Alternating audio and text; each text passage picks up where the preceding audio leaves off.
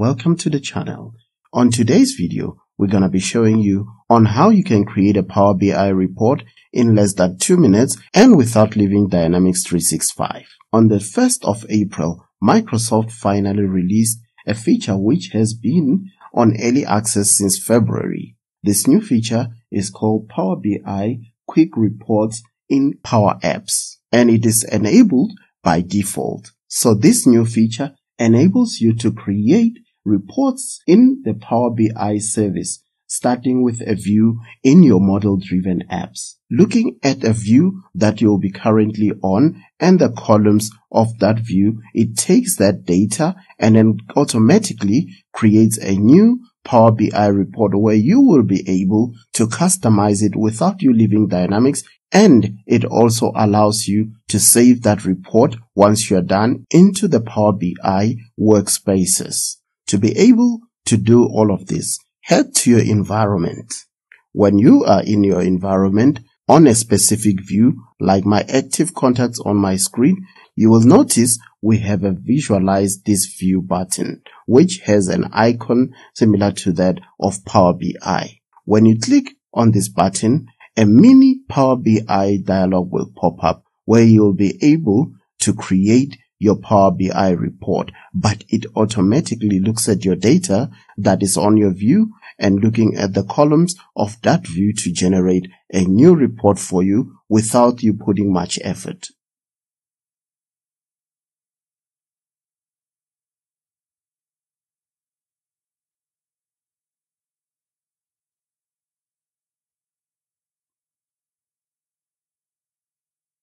And once it is loaded, you'll notice that I didn't have to do anything. Using the data that was on my view, it created visuals for me. If I like it the way it has generated it for me, I can simply click on save, give it a name, and then save to my workspace by clicking the continue button.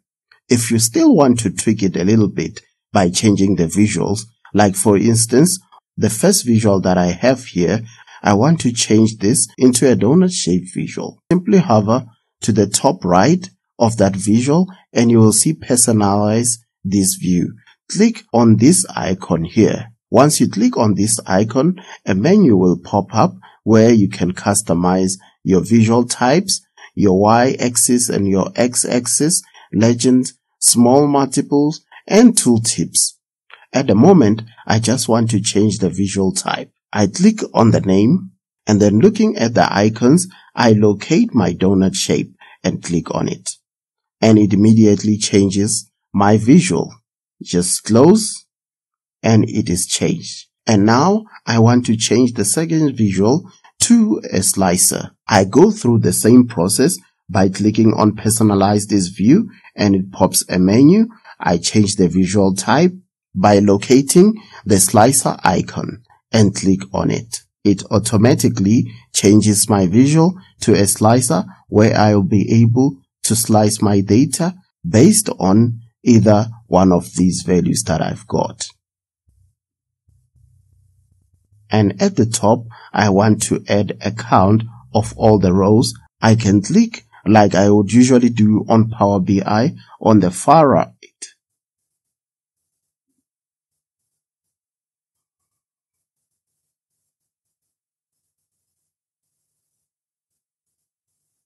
And now, if I want to see a different set of visuals by count of rows, I can actually do it like I would do it in Power BI by selecting the count of rows.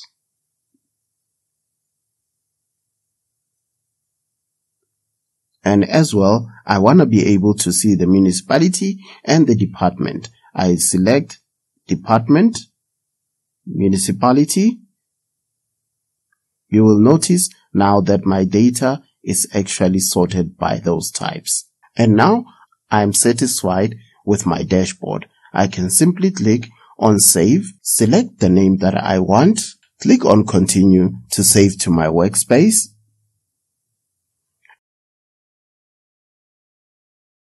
It has saved the report for me in my workspace in Power BI. I can click on the green text here to view it in Power BI, edit it more, or get a share link that I can share with my managers or whoever wants to see that report.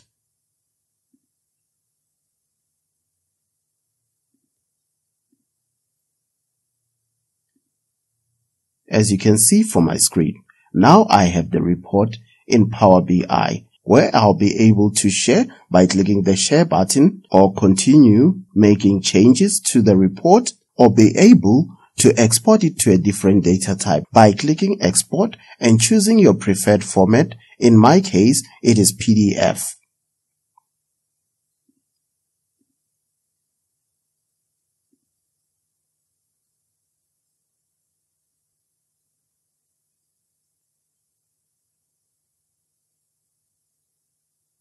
And that is today's video. Join us next time when we show you on how you can improve your workflow or using Dynamics and the Power Platform. Don't forget to like, subscribe,